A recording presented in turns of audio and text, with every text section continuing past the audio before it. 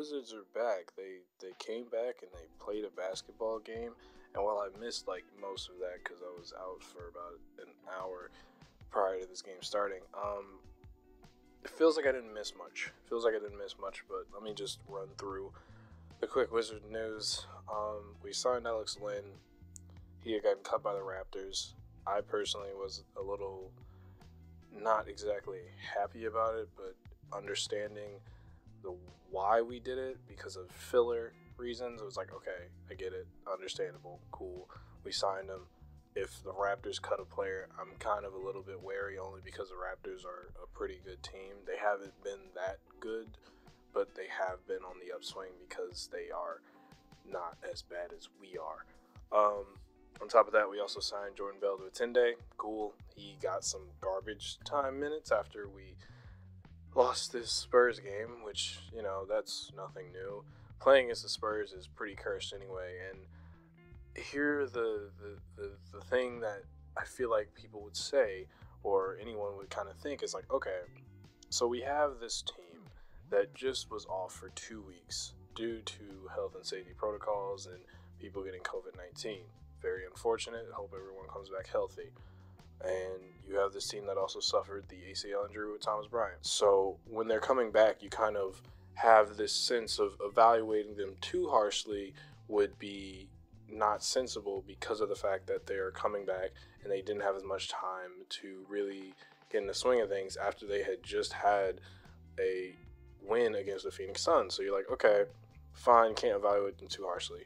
However, this team still manages to be frustrating even when they kind of have the narrative advantage. Is it the narrative advantage? Is that what it is? Where you have this team that in the Spurs, it's a young team mixed with some wily veterans, and you think that at the very least it would stay competitive, and if we lose, then fine.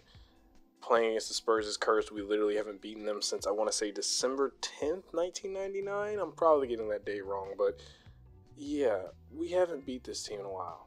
But again, even though this team has actual rhythm and a good coach and things like defense, the fact that we were in this game for as long as we were, only to inevitably just break down, it's just exhausting. It's just exhausting and saddening, and it's not fun. And again, context is important. We don't have all our players, and they were all out for 2 weeks, and they're all just kind of coming back.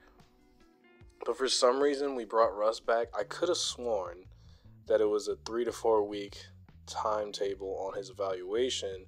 Apparently, that was wrong. Apparently, it was only really like 1 or 2 weeks, so he came back, and apparently he didn't really play that well, and from the 2 quarters I saw, he was just playing the exact same he's been playing.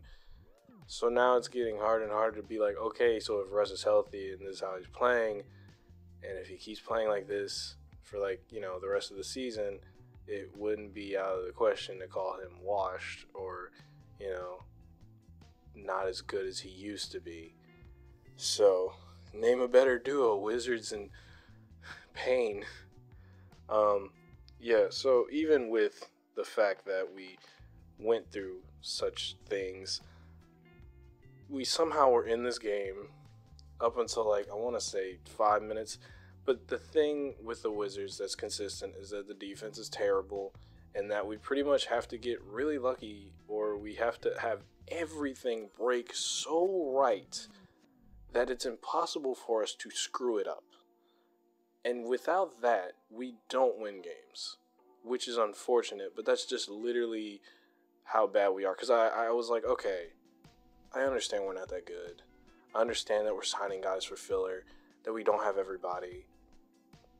But Jesus, it's like, I feel like there have been bad teams prior to this iteration that showed more effort, but I could be wrong, or at least I've seen bad teams that aren't the Wizards who have shown considerably more effort. And again, I know that falls into coaching, but that feels like I don't want to be constantly talking about yeah, we need to fire Brooks because we've been beating that drum to death, and I just don't think it's going to happen. I don't think Tommy Shepard's going to let him go. I think they're going to just ride it out and be like, all right, so we pissed off Beal, and Beal wants to leave, which is not what I want, but at this point, it's getting harder and harder and harder and harder to say that he's not going to want to leave, or he's not at the very least going to evaluate his options. And looking at the history of the Wizards doesn't really bode well when you trade John Wall, and this is the return we have so far, and you have a defense that's this bad, and you have a coach that has 0 to 50 clue of how to run a decent rotation. I'm kind of just getting off just some like, it was just so frustrating to watch the Wizards turn the ball over, or like literally there was one, what was it? Drew Gooden at one point was just like, this is a crucial defensive stop for the Wizards. It seems like every defensive stop that the Wizards could potentially get is crucial, because if they don't, they're just going to keep trading buckets with the other team until the Wizards start missing, because if Beal's not on, everyone else is a question mark. Literally everyone else in this team is a question mark, which is unfortunate, but the truth. Because Bertans only just started firing off, and now he's got to get back into, game shape. And then you have Russell Westbrook, who can't hit the broad side of a barn, but occasionally will hit a three. And you have pretty much Beal being the only guaranteed offense, which results in pain, a lot of pain, and a lot of empty offensive possessions. But yeah, when Drew Gooden said that, I was just like, I hate that that's pretty much so far indicative of the entire Wizards season, where you're turning the ball over, you're not getting stops. We just let Devin Vassell, I honestly don't know how to pronounce it at the moment. It was just like, all you have to do to beat the Wizards, which I'm pretty sure I've said before, just swing the ball like one time, and the entire defense will collapse. And even if we were to switch, because Drew Gooden also suggested that we switch, which, while not a bad idea, when it comes to the Wizards, we are so porous defensively, a switch is pretty much just a free score for the other team, in the same way that them swinging the ball is a free score for the other team. I think the thing to try and think about when I'm thinking about how the Wizards could potentially improve is maybe just looking at the youth, looking at Rui Hachimura when he comes back, looking at Avdija when he comes back. And when I look to that, unfortunately, I get roped right back into another negative, which is, oh yeah, I forgot, our coach doesn't even run these players consistently, so they won't even get real good play time to be able to actually figure things out, because they could play well, get yanked, play like trash, get yanked, play whatever, get yanked. So, but this loss to the Spurs was just somehow more frustrating despite the context, just because of the fact that this game was winnable, and even though we had been out for so long, we were right there, and then a 12-0 run later, we're not right there anymore. And it just feels like, you can't put it all on the coaching, but wow.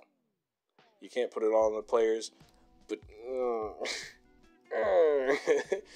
and with that being said, it's typical Wizard stuff. It's so Wizards, it's not something out of the ordinary for this team to lose in such a fashion and to be making baffling decisions. And this is just a Wizard season, this is how it is. You get slapped up by the Spurs, even though playing against the Spurs is cursed. It's definitely cursed. This is the first game our road trip we're playing against the Rockets, so that'll be a thing. That'll boom, boom, boom, boom, boom. That'll be fun, Getting to play against Wall. I guess the team just needs major changes and potentially a rebuild, but I don't think we'll do it. Anyway, yeah, so I'm not sure if Wall is playing, but if he is, this is just going to hurt. Or we might somehow win. I don't know. I just would love it if the Wizards, tried consistently. Like, at the very least, if they tried, it would hurt less when the Spurs go on a 12-0 run, because maybe the Spurs wouldn't go on a 12-0 run if we did stuff like defend adequately. But we won't. Well, this guy says, I don't know any Wizards in Houston, but I do know that the Wizards, given the way that we play, will be blasting off again.